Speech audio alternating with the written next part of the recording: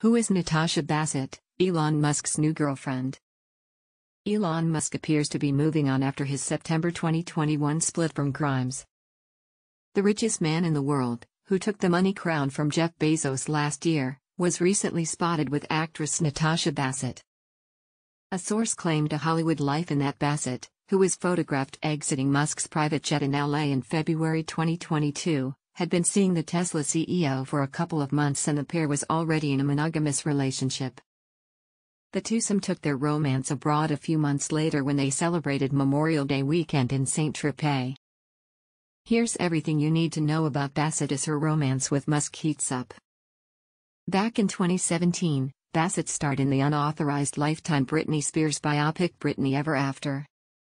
Although many fans slammed the movie at the time, Bassett, who admittedly stayed away from the media at the time, insisted the film was a feminist story at its core and hoped Spears would tune in.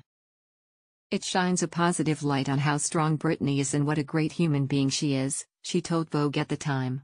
"It shines a positive light on how strong Britney is and what a great human being she is." However, after Spears spoke out against the conservatorship in 2021, Bassett wrote on social media, "Now that Britney has revealed her truth, I am utterly devastated for her.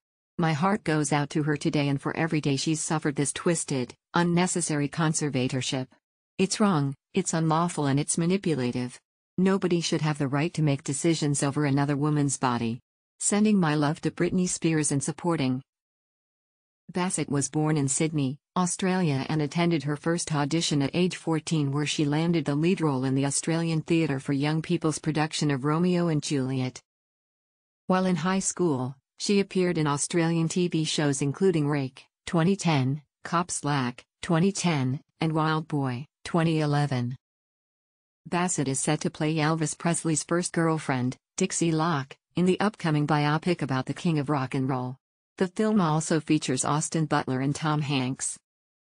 She also starred alongside George Clooney, Scarlett Johansson and Channing Tatum in Hail, Caesar! In 2016. When Bassett was 19, she moved to New York on a screenwriting scholarship from the ArtStarts Screenwriters Program, which allowed her to both write and direct her own short film called Kite. According to the actress' IMDb page, the film was featured in the Rhode Island International Film Festival, Bali International Film Festival, and Big Bear Lake International Film Festival. She has since moved to Los Angeles. "I love to bake. When I was waiting to hear about whether I got the Hail, Caesar! I love to bake.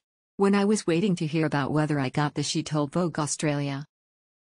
Everyone had newfound hobbies during the COVID-19 pandemic, and Bassett is no different. The actress learned to play the piano. Caught by Brian messing around with last year's newfound pastime, she captioned a video of herself playing Moon River.